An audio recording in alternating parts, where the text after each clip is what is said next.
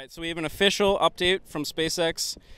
Loading prop is continuing. The weather is a go, the range is a go, and the vehicle is a go. So we are, oh, jeeps, we're really close. 18 minutes until, we're T-minus 18 minutes, and currently vehicle, weather, and range are all a go. This is scary. This is looking even more promising than the last launch attempt. So again, we're just gonna have to wait for, so engine chill should start in just a couple minutes. And they're gonna see how that goes. And then the next big thing is T-minus 8 seconds, and that'll be ignition. And then they're gonna continue to bring all 33 engines up to their full thrust. And if everything comes up, this thing is gonna let go and it's gonna fly off the pad. There we go.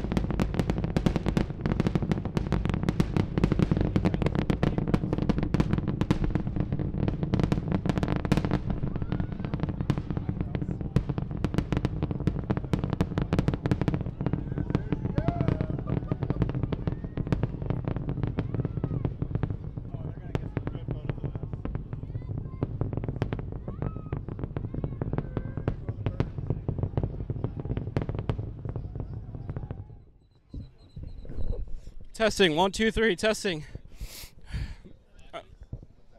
All right, folks, this is insane. It looks like it got where it needed to go. At least it's off the pad. The pad is safe. Stage separation happened. The two vehicles have separated.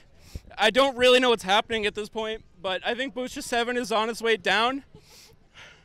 We're going to stand by to see if we hear that sonic boom, which should come maybe a little bit 8 or 9 minutes after takeoff. So I don't even know. I don't know what time it is. I don't know what's happening. I had to sit down so I didn't pass out. This is amazing. I am really glad you're all here to experience this with me. Thank you. Thank you so much. See, I can't do something right. True. Testing, 1, 2, 3, testing, 1, 2, 3. All right, so we're going to talk a little bit about what we just saw. And then hopefully we're going to bring some people in to talk. I don't actually know if any of my cameras are still pointing the way the directions they're supposed to be. But if you're just joining us, thank you so much. My name is Andrew. This is Rocket Future. We just witnessed the largest, most powerful rocket ever take off for the first time down there at Starbase. Right now we're at the southern tip of South Padre Island at Isablanca Park. And that was actually the craziest thing I've ever seen in my entire life. As you can see, there's still a bunch of folks around. Actually, I don't have the other camera going, but I'll bring it up in a second. But there's still folks around.